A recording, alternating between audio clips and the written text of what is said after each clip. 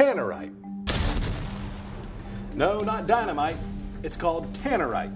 And what the ATF calls it on their website, it's also called a binary explosive.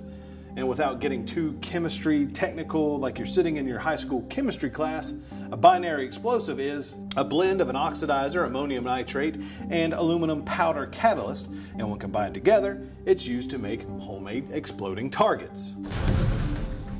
It's meant to be used in small quantities, but most recently here in York County, we've had reports of people using it in large quantities to, say, get rid of a beaver's handiwork on their properties, waterways, creeks, or any other ponds that they may have. Tannerite is legal to purchase. It's also legal to blow up. We hope in small quantities. And using the chemicals to destroy a beaver's dam is not illegal, nor is the beaver a protected species.